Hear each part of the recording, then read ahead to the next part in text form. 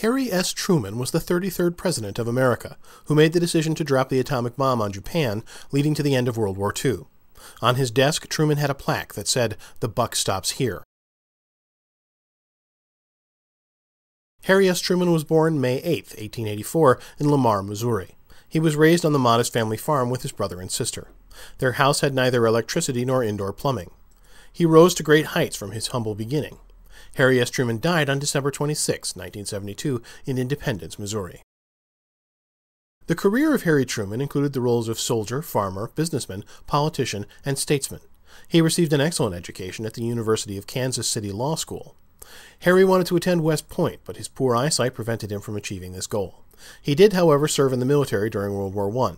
He became the 33rd President of America in 1945, following the death of Franklin D. Roosevelt, and served for 8 years until 1953.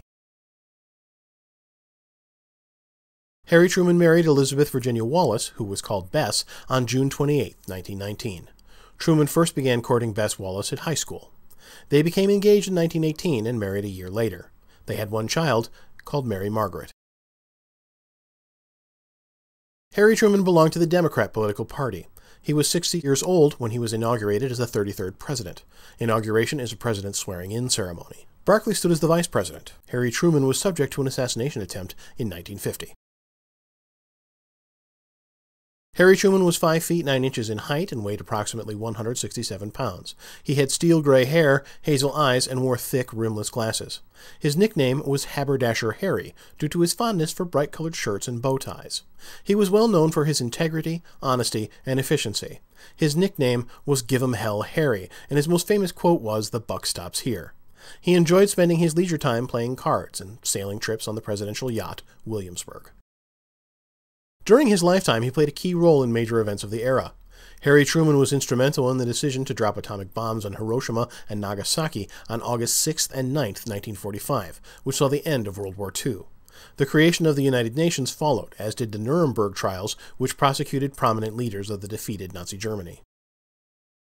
The later part of his presidency saw the beginning of the Cold War in 1946, which was a state of political hostility that developed primarily between the USA and the USSR and lasted until 1991. Soviet intervention in Greece and Turkey gave rise to the Truman Doctrine in 1947 that stated that the U.S. should give support to countries or peoples threatened by Soviet forces or communist insurrection. The end of his presidency saw the Korean conflict, which lasted from 1950 to 1953. After World War II, the Korean Peninsula, which had been under Japan's control, was divided between a Soviet-backed government in North Korea and an American-backed government in South Korea.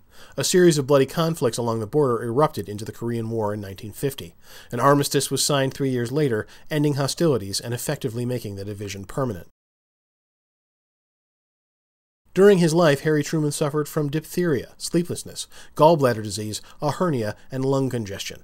Diphtheria is an infection of the throat and nose caused by bacteria. In the early 1900s, diphtheria caused more deaths than any other infectious disease, so Harry Truman had a lucky escape.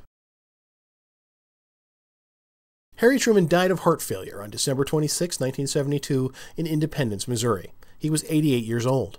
The former president's body lay in state at the Truman Library in Independence, Missouri. He was buried in the courtyard of the Harry S. Truman Presidential Museum and Library. His wife, Bess Truman, was buried alongside him in 1982. So ends our short biography about the life of Harry Truman, whose presidency saw the end of World War II, the start of the Cold War, and the Korean conflict. The next U.S. president was Dwight D. Eisenhower.